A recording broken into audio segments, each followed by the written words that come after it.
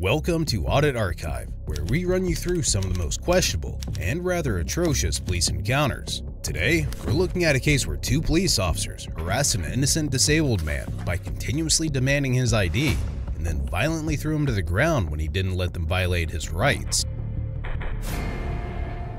On January 10, 2023, Officer Philip Smith of the Santa Rosa County Sheriff's Office was out on patrol duty when he was conducting random tag checks, which are a law enforcement practice in which officers scan the license plates of vehicles on the road to verify their registration status, check for any outstanding warrants or stolen vehicle reports, and monitor the activity of motorists. Amidst this, Officer Smith came across a pickup truck with expired tags and subsequently pulled the vehicle over, initiating a traffic stop. A man named Michael Holben, along with his family, were occupants of the pickup truck, and upon approaching the vehicle, Officer Smith immediately asked them all to step out since he allegedly perceived an odor of marijuana coming from inside. Following this, Officer Smith decided to ID all the occupants of the vehicle and found no criminal record for anyone, including Mr. Holben.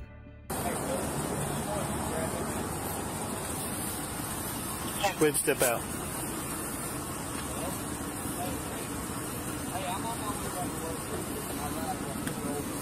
How you doing? Yeah, I see that. Oh yeah. So I need to get my daughter out. Oh, you got a kid in there too? Yeah. Yeah, we're gonna search your vehicle. Okay. Yeah, just hold right where you at, sir. Sir, just hang tight right there.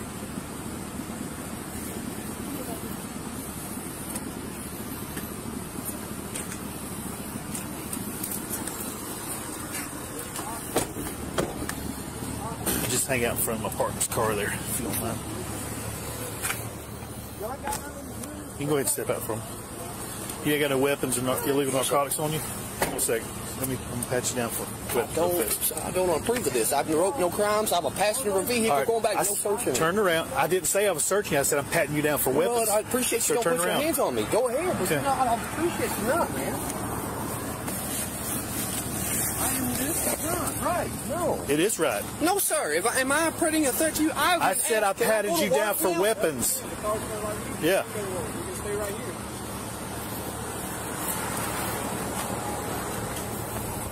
Don't have to be that difficult. Neither one of them gave no lip. I mean, I'm trying to get back to work, man. I understand that. You know what weed smells like. You can't get in a car that smells like weed and not expect you to stop.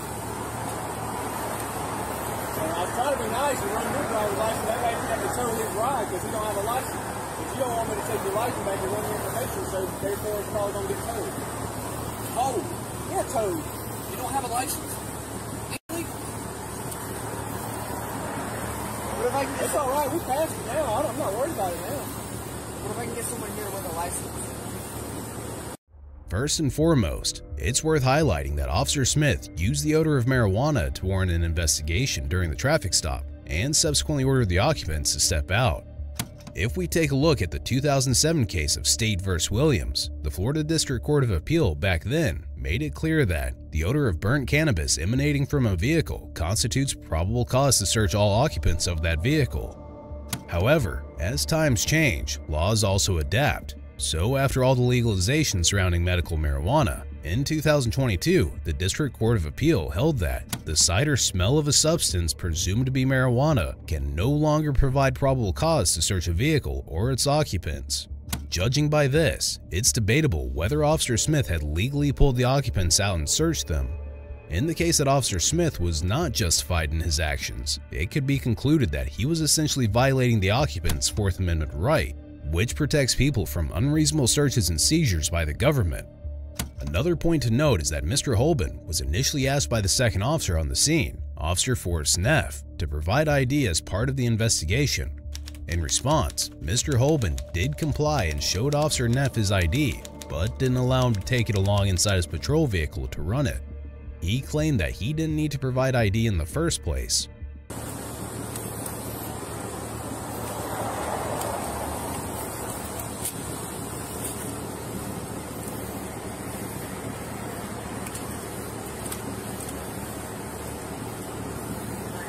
Hey, how got to get back to work, and they get a licensed driver to get the vehicle before this house. Can you call Jimmy?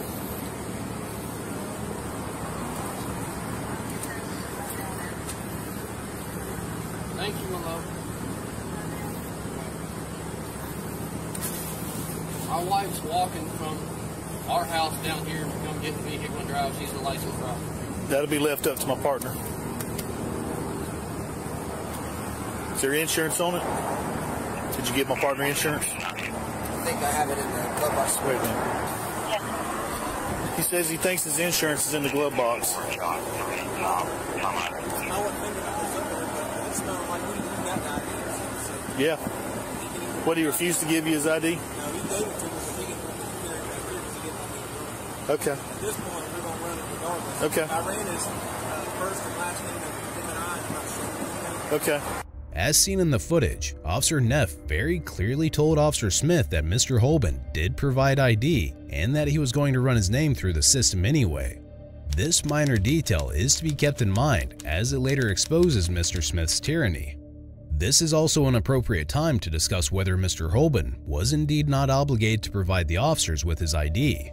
Before we refer to the law, it's worth noting that Mr. Holben was not the driver of the pickup truck. He was in fact a passenger.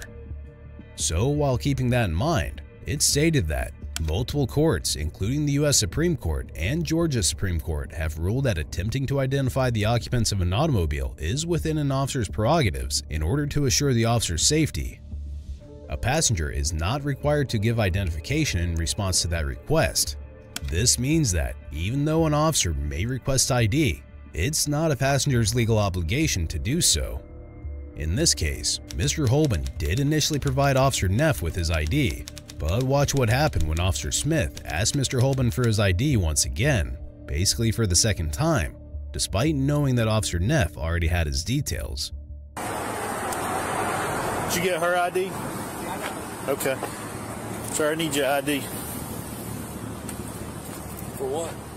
Because I got the right to identify you. You're in a vehicle. No, sir, you do not. I have not committed a crime. All right, turn around the chance.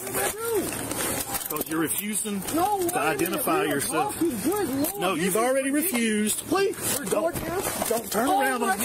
Don't turn around on me. Oh my God! Don't turn around on me. Holy shit, I have never been abused by cops. Never in my life have I ever been took to the ground. Oh my God!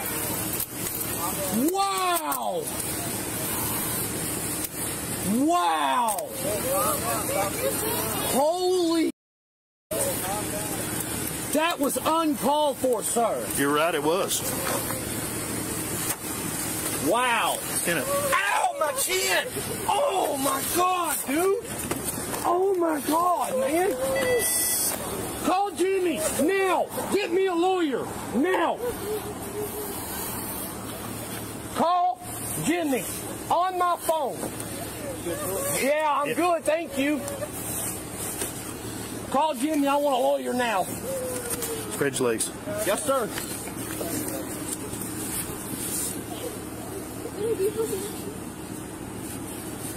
Bring me my phone. Bring over this stick. Put Jimmy. You got Jimmy on there? Stay back There over you there. go. Call Jimmy now. Where's your ID? It's in my phone. The one that you threw that I was trying to get out. I didn't touch your phone. When I pulled my phone out, you grabbed my arm and slammed me to the ground. Okay. My phone, my ID, get my ID out of there. Dude, my knee is hurting. Can I turn around and sit down in the car, please? You sit right up there in front. Please? Right up front.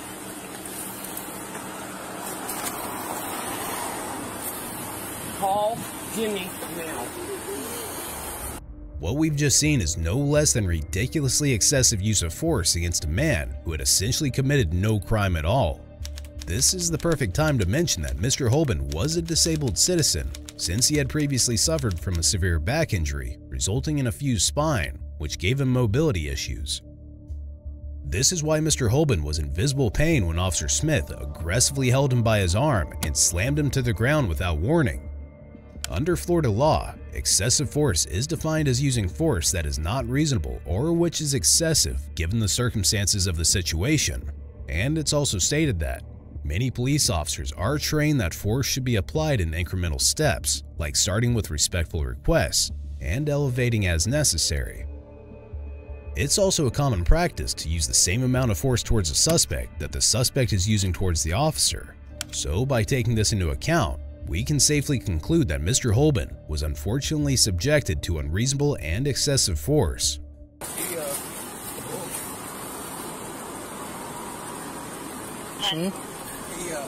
He's being stupid. Yeah, he refused to give his ID. Yeah. Before I could remember any stuff, he didn't want my card, so I gave it back to him. Gotcha. Thought about it after the fact. Gotcha.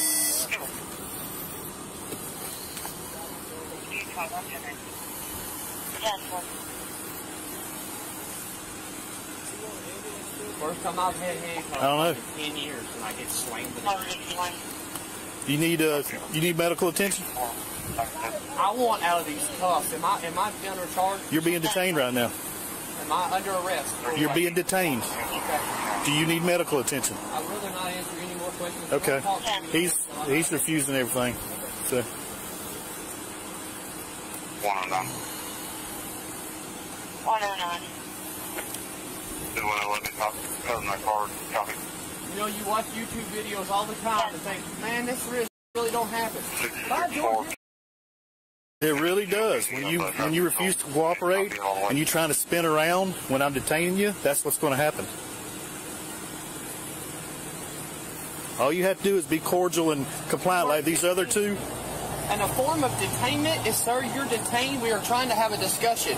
What you did is forcibly put me under arrest. No, I've detained Yes, you did. No, you didn't. I have not said you're under arrest. I have not told you you're under arrest. I've told you you're detained. Smith. Smith? Unit 94. Thank you. You're welcome. And it's all recorded. Good. I'm glad your body cam is on. Yeah, always. Because Those car I cams. asked you a simple question, and all you had to do is respectfully answer that. And what question Which did you did ask not. me? I said, have I committed a crime? Why do you need to see my ID? That's all I said. I said, no, I'm not going to give you. The plain odor of marijuana was smelled in the vehicle. You already know this. You're just being a douchebag. That's it. Bottom line. That's all you're doing. These two have been nothing but compliant and cooperative. You've been running your mouth ever since my partner approached you. You're still running it. I have not ran my mouth. Okay. I've been Well, since you don't want to answer any question, they just stand there and shut up. That's the best thing for you to do. Okay. Wow. May my kids call my wife, please? I think your wife's already been called, hasn't she? Yeah, and she's walking here. Okay.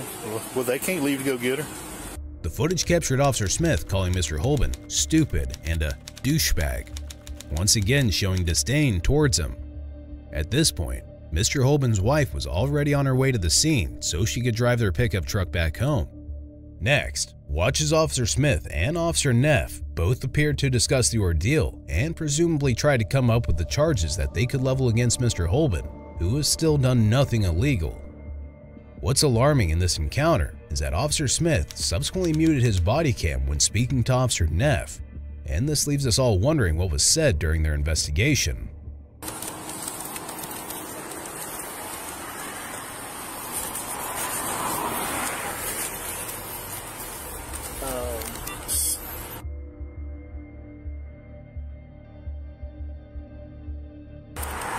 You hold your side one though. Yep.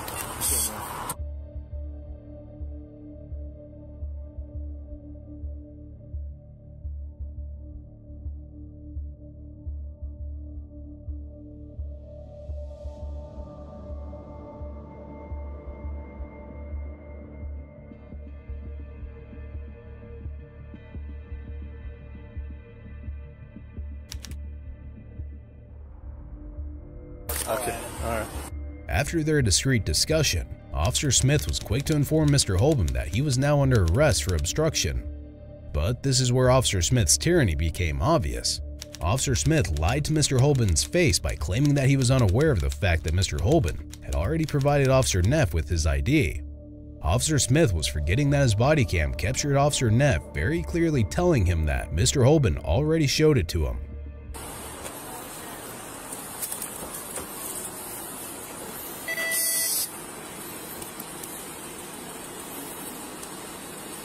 Am I under arrest? Yes, sir. For what? Obstruction. What did I obstruct? I asked you for your identification. Okay. But I had already... You refused to give me your Can I ID. say something, sir? Sure. You have been forceful since you met Crosby, but you have not actually took the opportunity to step back and think that I'm a human being. I had already gave my ID, legally ID, to your officer. I don't know that. I was on this side of the He truck. had already gave it to me. I'd already gave it to him, and he had handed it back to me. All right. So I did not obstruct by not IDing. I Okay. did ID myself. All right, so I'm on this side of the vehicle. Hand me your ID. When I went I to asked you ordered it back. I asked you for you back. That's not what's in question. We tried to run your name through our M&I, which is our local system, first name and last name, right? And it's not in our system, because maybe you've never been in trouble. I have a Florida driver's license and I've never been in trouble. That's fine. That's my thing. That's why I told you. I have never encountered police and got slammed. For me to run your Florida driver's license, I have to have it first. So you do understand that if you arrest me, I will take this to court and I will sue. Pick a number. Let's stand in line. We get this all the Because I time. have done nothing. You ran my name. Nothing came up because I don't get in trouble. I didn't run your name until after. I had to get your ID again, first, middle, last, and then You ran my ID. I've never been in trouble. Nothing came up. So you're going to arrest me because I refused to give my ID the second time when I asked why? Now you won't let me explain? Okay, I've listened to you talk. Now listen to me talk. All right, I'm standing on this side of the truck. The windows are tinted. The sun is in my eyes. I don't know what happened on the driver's side of the vehicle. The windows are up. I can't see or hear nothing. Okay. My partner smells the odor of marijuana. We get y'all out of the vehicle, which we're well within our rights to do so. Yes, and at sir. that point, we're well within our rights to ID everybody in the vehicle. Okay? You're over here. My partner asked me to get your ID. He's ID'd the young lady and the driver. He asked me to get your ID. Let me finish. I walk over to you and ask you for your ID, and you said, why? Well, I'm a passenger. Why?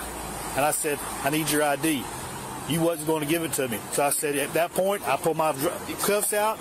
I attempted to cuff you. I don't have to tell you. I can ask you, and if you refuse, then I have to do. Yes, you do, sir. If I'm I ask you. why, or you're asking for my ID, Yeah. by law, you have to tell me why you're asking for your ID. I just simply asked a simple question, why? You already That's knew. it.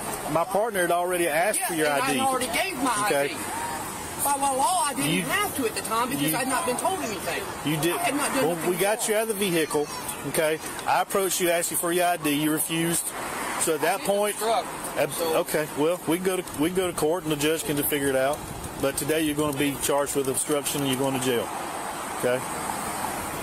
You really going to do that today? Only thing, you see what you're looking at? You see that baby over there? You see that baby in that belly? Yeah. You see that boy? There's 4 other kids that Yeah. depend on me. You really going to pull this off today? Yeah, I really am. Okay. Because You're really a piece of work. A man that's out here does nothing but work 7 days a damn week. Okay. You ran my name. I've never gotten in trouble. I didn't run your name. I still don't know your name. I just asked my partner for your name because I still don't know it. He just told you. No, he didn't. There's nothing He said on my it's. record. He said it's my on. license are valid. He said it's on the You card. were just standing there listening Okay. to the conversation. All right.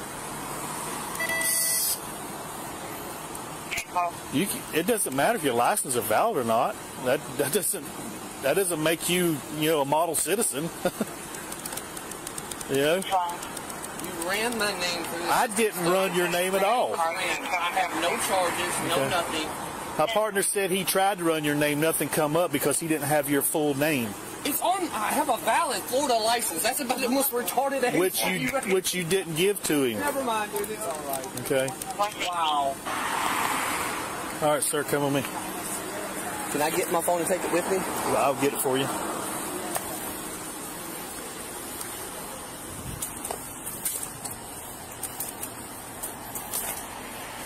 I don't know who's made you mad today. Nobody. I woke up on somebody has. I woke up and seen the day of lights, and my day's Yeah, and awesome. you thought you would arrest the guy. Officer Smith was clearly adamant that he would be taking Mr. Holman to jail for obstruction.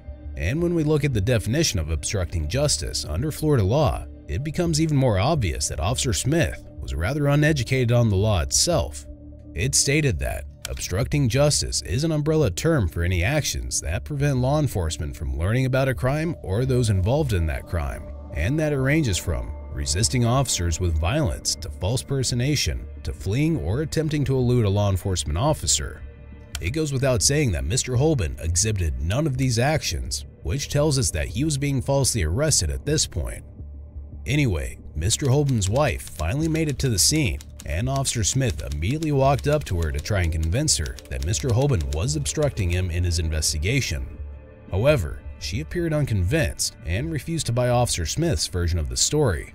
She subsequently dialed their family lawyer's number to speak with him. You Michael's husband? Okay, I'm Deputy Smith. Basically, what happened, my partner conducted a traffic stop on the black truck. Okay. Well, he approached the driver's side, I approached the passenger side. He smelled the odor of marijuana. So at that point, we got everybody out of the vehicle. He ID'd the driver. He ID'd the young lady. My son and daughter. Okay. All right. And Michael is your husband? Yes. Okay. He asked for his ID. He refused to give it to him, said he hadn't done nothing wrong. Got him out of the vehicle. He ran the driver. He ran the female, your daughter. And at that point, he asked me to get your husband's ID. I walked over to him, asking for his ID. He refused to give it to me. I said, I need your ID. He refused again. So at that point, I took my cuffs out, grabbed his arm, attempted to detain him. He attempted to jerk away and spin on me, so I took him to the ground, and he's going to jail today for obstruction. Okay, I'm calling my lawyer. Okay. Hang on, I'm calling my lawyer. No, sir. Okay. So I'm going to take him to jail, so y'all have a good day. You're seriously taking my husband? Yep, I am. Ultimately, Mr. Holben was charged with resisting officer without violence to his or her person. This was a violation of Section 843.02 of the Florida statute. It stated that whoever shall resist, obstruct, or oppose any officer legally authorized to execute process in the execution of legal process or in the lawful execution of any legal duty without offering or doing violence to the person of the officer shall be guilty of a misdemeanor of the first degree. As of the date of this recording, Mr. Holben has not made any further updates public to us. He has not shown any interest in filing a lawsuit as of yet, and it remains unclear whether the charge against him was dropped or not. Be sure to check out our previous video, where we cover another outrageous police encounter.